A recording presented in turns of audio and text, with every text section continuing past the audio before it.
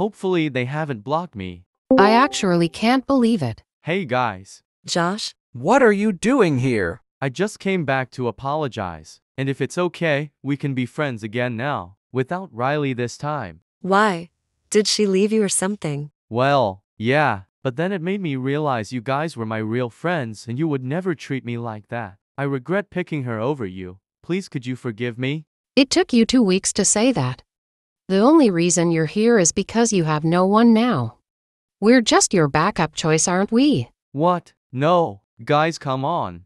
I'm sorry, Josh. I can't forgive you right now.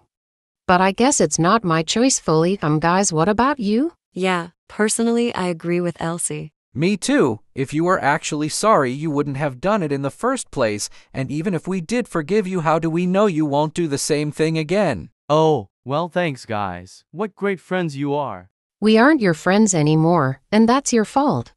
I'm sorry, Josh. Goodbye. Well, guess what? Riley didn't even leave me. I just came back here because I felt sorry for you guys. I actually have a nice friends group and stuff now, so yeah.